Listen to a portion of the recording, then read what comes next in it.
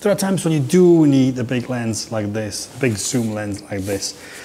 Yes, it's not to compensate for size of your penis if you're a man, but to zoom into things which are far away from you. And today Sigma have announced this massive, heavy, giant Sigma DGDN 60mm to 600 f4.5 to f6.3. And today I'm out here to try to photograph some birds, some elusive birds with it. Is this lens for you? Is this a focal range for you? Is this lens delivering amazing results? Keep watching, don't skip, and hopefully in this video I'll answer all your questions. After a week or so shooting or trying to shoot with this lens, due to constant rain and the wind in this country at this time of year, I am very impressed with this new lens offering from Sigma. This 60 to 600mm DGDN OS Sport is an upgrade to an older HSM version. It is designed specifically for mirrorless cameras and it comes in this E-mount and L-mount versions. Sigma is known for outstanding quality at the right price, and this lens is no exception. It delivers almost a standard field of view at 60mm, great for general type of shooting, landscape, architecture and more. And also at the other end of its focal range, 600mm, a telephoto beast, ideal for sports, wildlife and anything that you can't get physically close to. That's 10 times zoom range, first for mirrorless cameras. The autofocus is silent, very responsive and most importantly accurate. It's not a wide aperture lens, and at the wide end it is only f4.5, but that closes down as soon as you reach 80mm to f5.0, f5.6 at about 140mm and f6.3 from about 400mm to the end 600. The challenges that might present is that you need plenty of light to be able to crank the shutter speed up to capture fast moving birds, animals or sports. It is a daytime outdoor lens without any doubt. You'll get the best out of it on a good sunny day, which is rare here in the north of UK. Very rare today. There's almost zero chromatic aberration visible, but flaring when shooting towards the sun or strong light sources could be a little bit overpowering and affect the photos a bit more than I expected from a lens in this class.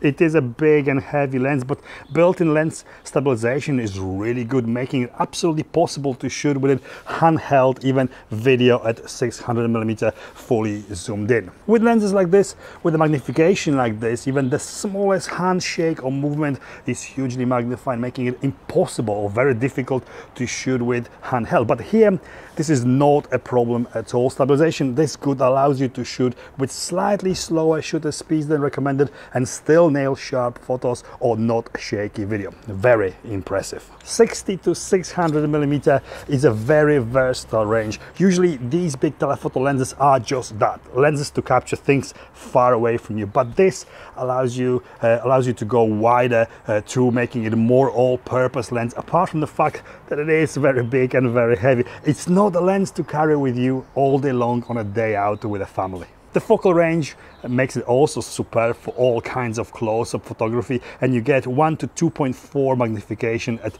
200mm. The minimum focusing distance 45cm at 60mm and extending to quite substantial 2.6 meters at 600mm. But 200mm is your sweet spot to get that maximum magnification ratio. Good news for all of you video shooters, there is no focus breathing throughout its zoom range at all. Even though it is not a wide aperture lens, you get a really nice blurred background subject to background separation and bokeh more you zoom in with it due to the zoom compression. This is when your subject is closer to you than the background is to the subject.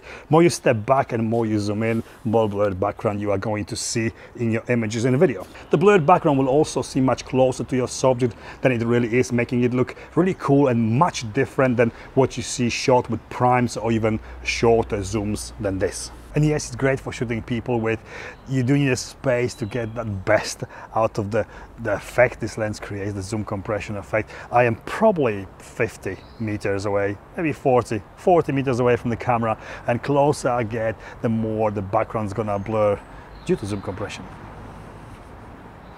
Builds.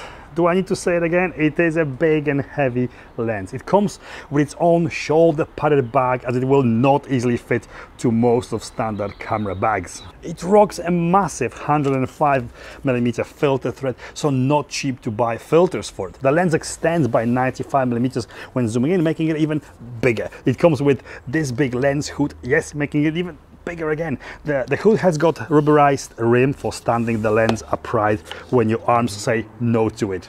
And when talking about the weight, it is actually the heaviest lens I have ever shot with. It weighs whopping 2,500 grams, not nearly 2.5 kilograms, nearly 2.5 kilograms, which is a lot for a lens on the end of the camera. You don't put the lens on the camera, you put the camera on the lens. You don't carry it by the camera because you might damage the mount on it. It's definitely a lens, a specialist lens. There's no hiding, it is a specialist lens. There's few switches on the lens. The lock switch to lock the zoom in at 60 or 600mm. This copy I have here on loan from Sigma has got lens creeping present. It just extends by itself when pointed down. I must say, this is not usual for Sigmas, and it might be just this pre-release copy I have here. Who knows?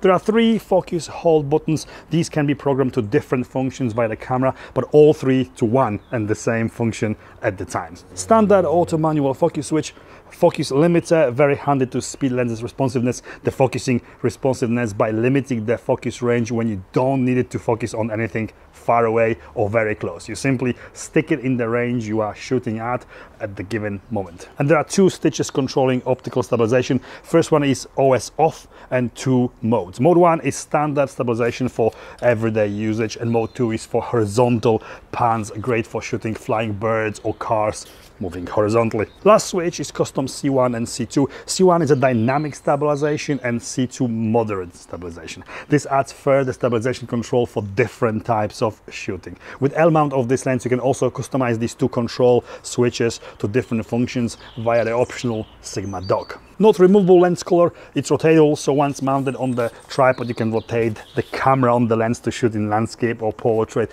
modes. You can also rotate it to use it as a handle when carrying it like this. This has got also built-in standard Arca Swiss foot to connect it directly to Arca Swiss tripod heads. As I said before, you don't put this lens on the camera, but camera on it, and that's why you need strap loops to connect the camera strap to the lens directly to avoid camera lens mount damage. The focus ring is very firm and smooth, but the zoom ring is a bit harder to use. It's not particularly hard to turn, it's just the lens's weight plus the size and how much rotation you need to do to zoom in takes some getting used to. As with other telephoto Sigmas, you can zoom in by turning the zoom ring or by simply pulling the lens out. Whatever works better and it's easier for you. The lens is splash proof and it should take light rain or dust without being damaged. The price, this lens will retail for £2,000 or $2,000.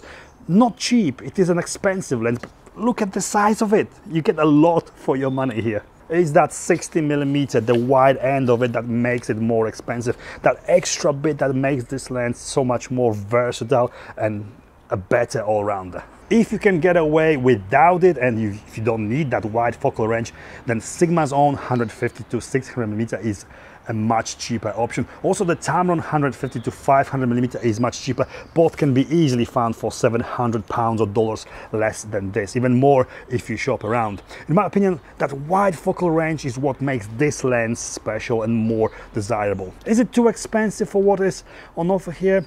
Well, it's not cheap, but great value for money, in my opinion. Conclusion, it's a beast of a lens. It's not a lens for everyone for sure. It is a specialist lens for someone who not only needs that long zoom, that 600mm, but also standard, almost wide angle 60mm in one package, in one big and heavy package. This weight, 2.5 kilograms, might be a problem for some people. It's not a lens to run and gun with all day long unless you weight lift a lot, but the quality it delivers is outstanding. And I do feel it holding it for this long. It is a lens that truly lives up to Sigma's reputation, and if you do need a wide focal range like this, this is the only one like it available that specifically is made for mirrorless cameras right now. Let's hope we are going to see it available for Nikon and Canon mirrorless cameras in the near future too. For now, if you are Sony or Sigma, Lumix, Leica L-mount shooter, I highly recommend it. And this is it from me. I hope this video was in some way informative or at least entertaining. If it was, please give me the thumbs up. Follow me on Instagram. Please consider subscribing, and I'll see you next time. Tell you, word of advice: never record spoken word outside. Birds, cars, people. What do you do? Whew. If you are a normal person, not a bodybuilder, would you be able to carry that with you all day long without pain? Could you?